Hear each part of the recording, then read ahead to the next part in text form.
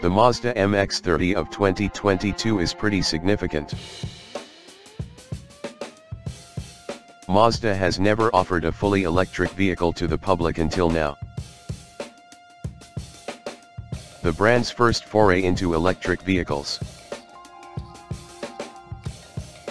or multi-solution electrification strategy, is now represented by the MX-30.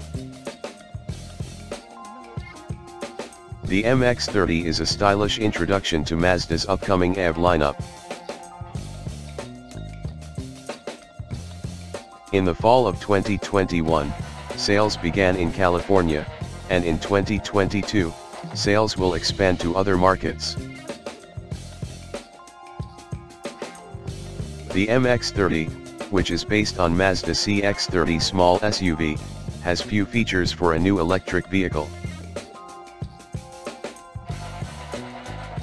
Its electric motor produces only 200 lb-ft of torque and 143 horsepower, making it significantly less powerful than other EVs in its class.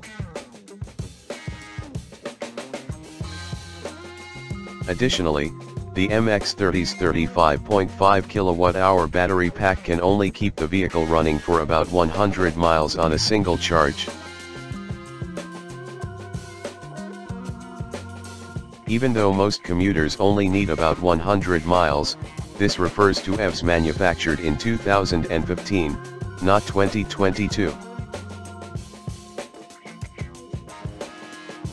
The majority of 2022's affordable EVs have a range of 250 miles and are better suited for longer journeys. The MX-30 has sharp handling and a classy cabin, like most Mazdas these days. On numerous levels, the Mazda MX-30 is an enjoyable electric vehicle. It has an interesting exterior design, a sleek interior that is eco-conscious, a lot of modern technology, and it is much more fun to drive than many of its competitors. The MX-30 is fun to drive around town in despite its lack of power. The electric drivetrain is predictable and smooth. The cloth upholstery is both aesthetically pleasing and breathable, and the front seats achieve a good balance between support and comfort. In terms of ride comfort and climate control, the MX-30 falls short. For its small car platform, Mazda eliminated independent rear suspension, which means that bumps show up a little more clearly at the back. Find deals on the MX-30 near you.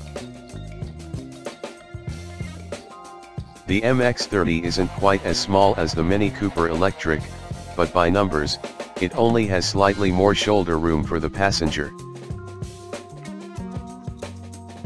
Because there isn't much legroom in the back, it's best to reserve those seats for kids. Notably, the MX-30 has rear doors that open in reverse, just like those on the BMW i3 EV and, even further back, the eccentric Mazda RX-8 from 2004 to 2011. If you park in a tight spot and open both the front and rear doors, you'll be surrounded by the doors and have a wide opening to enter the back. The design of the doors requires that the front doors be opened first, making it difficult to ferry passengers in the rear, such as for school drop-offs. Side view mirrors that are mounted lower on the doors improve front visibility by freeing up space in the typical crosswalk blind spots. However, there will be some blind spots in the back if you do not have the Premium Plus model's 360-degree camera system because the rear pillars are quite junky.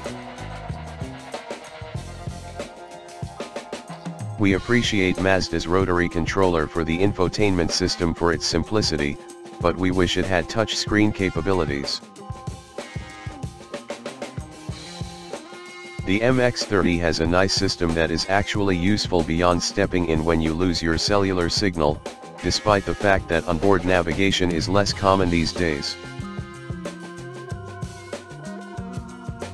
Additionally, the premium package's 12-speaker Bose sound system offers a truly pleasant aural experience.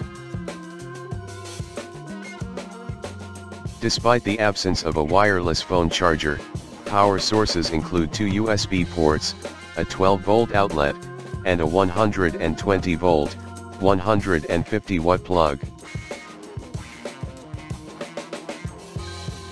It's clear that the designers of Mazda valued grocery space more than passenger space in the back. In contrast to the Nissan Leaf, the rear seat backs fold fairly flat and split 60/40ths, making it simple to load long items. With a generous open space directly below the drive selector for small purses, wallets, phones, and other items, the cabin makes good use of the available storage space. The cork trim on the clever flip-down covers for the cup holders helps to keep things in place and creates a nice, flat area for phone storage as well. Car seats are the only application for which the MX-30 is unsuitable. Your best bet for installing one is going to be in the middle, where it is less likely to affect front seat space, out of the 3 possible locations.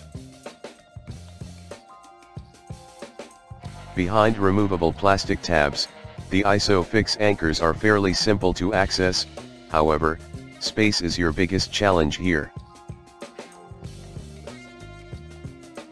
The Mazda 6.6 kilowatts onboard charger is less powerful than most, but because the battery is so small, it can charge to 80% capacity in less than 3 hours using a 240-volt level 2 power source. If the conditions are right, you can also change the same percentage in 36 minutes with a DC fast charger. Regardless of the materials used, Mazda manages to give each of its interiors a sophisticated and slick appearance. Similar to the MX-30, Mazda offers a fairly standard 3-year/36,000 basic warranty, 5-year/60,000 powertrain warranty, and 8-year/100,000 battery warranty. Mazda, in contrast to other automakers, does not provide a free initial charging plan.